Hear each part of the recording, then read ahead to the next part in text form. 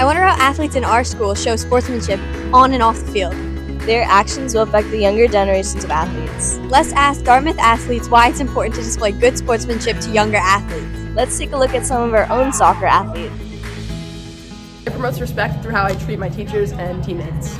Okay, I'm gonna do this for my game. I have to go. I make sure not to lose my temper so the younger kids know that's not okay. You should check out the football athletes because they have a big game today. Yeah, they always have a huge crowd with lots of younger kids. Let's see what they do to promote this. I think it's important because when you give your best, no matter a win or loss, younger kids will realize losing is part of the game and always try your hardest. Sportsmanship is good for young kids because it's a life skill, being able to work with people. So I think getting them to love the sport that they play is really important.